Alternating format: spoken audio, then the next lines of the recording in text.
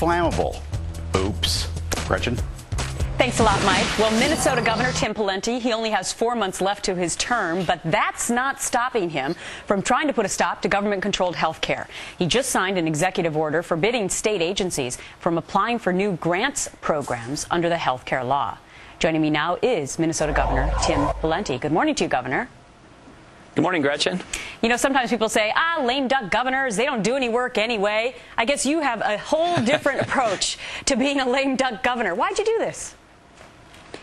Well, I don't like Obamacare. I think taking our healthcare system into Washington, D.C. and having it be a top-down command and control, one-size-fits-all bureaucracy is not the right way to go.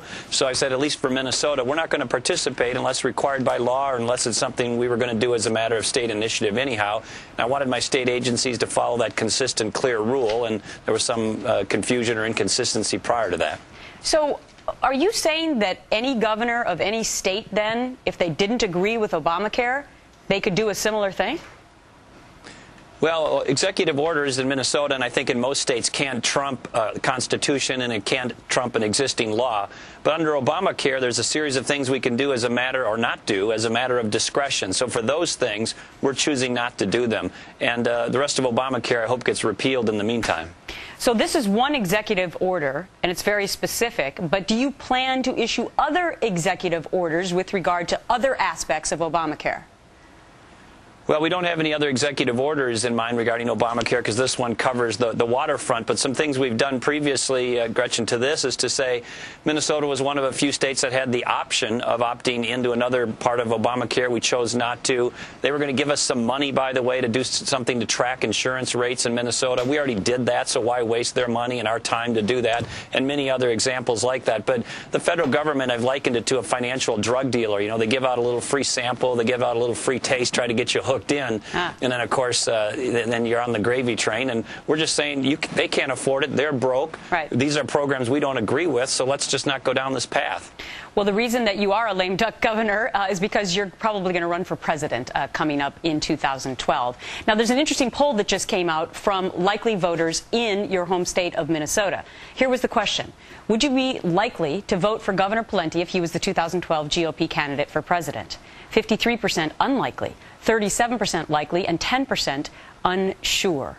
Do you think this has anything to do with your take on Obamacare, or what is it? Well, I'm a conservative governor in a state that leans the other way. I'm going to keep in mind this is the land of McCarthy, Humphrey, Mondale, Wellstone, and now, Senator Al Franken.